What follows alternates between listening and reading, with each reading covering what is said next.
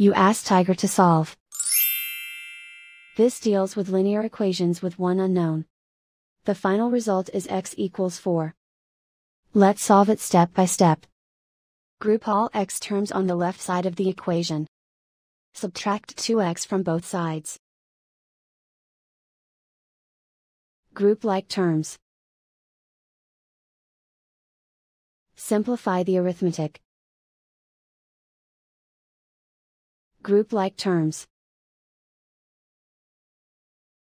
Simplify the arithmetic. Group all constants on the right side of the equation. Subtract 8 from both sides. Simplify the arithmetic.